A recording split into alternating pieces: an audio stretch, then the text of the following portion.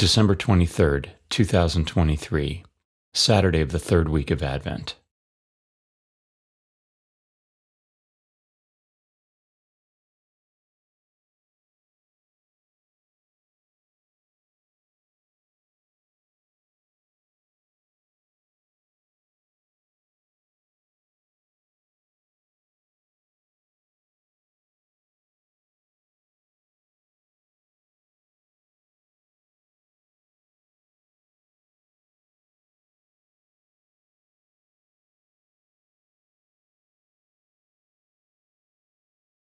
A reading from the book of the prophet Malachi.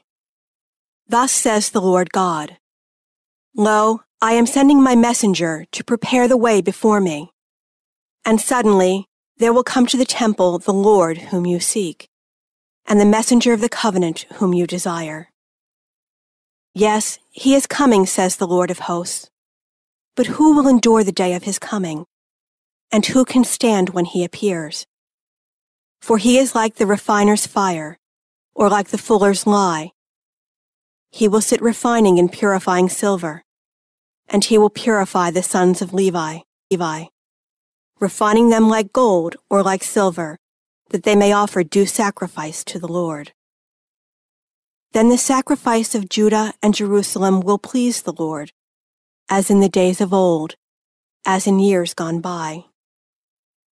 Lo, I will send you Elijah the prophet before the day of the Lord comes, the great and terrible day, to turn the hearts of the fathers to their children, and the hearts of the children to their fathers, lest I come and strike the land with doom.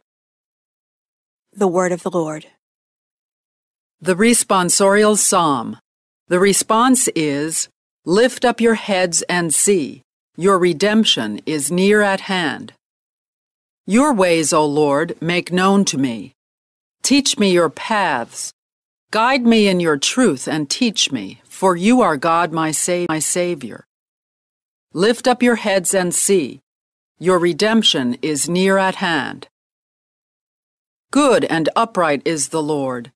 Thus he shows sinners the way. He guides the humble to justice. He teaches the humble his way. Lift up your heads and see. Your redemption is near at hand.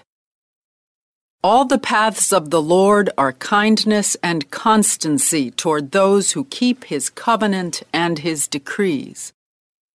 The friendship of the Lord is with those who fear him and his covenant for their instruction. Lift up your heads and see. Your redemption is near at hand.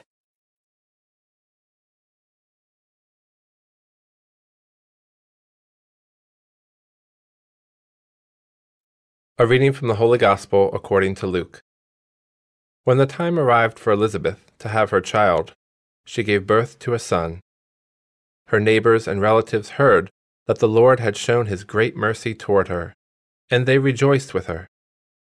When they came on the 8th day to circumcise the child, they were going to call him Zechariah after his father. But his mother said in reply, No, he will be called John. But they answered her, There is no one among your relatives who has this name. So they made signs, asking his father what he wished him to be called. He asked for a tablet and wrote, John is his name. And all were amazed. Immediately his mouth was opened, his tongue freed, and he spoke, blessing God. Then fear came upon all their neighbors. And all these matters were discussed throughout the hill country of Judea. All who heard these things took them to heart, saying, What then will this child be? For surely the hand of the Lord was with him. The Gospel of the Lord.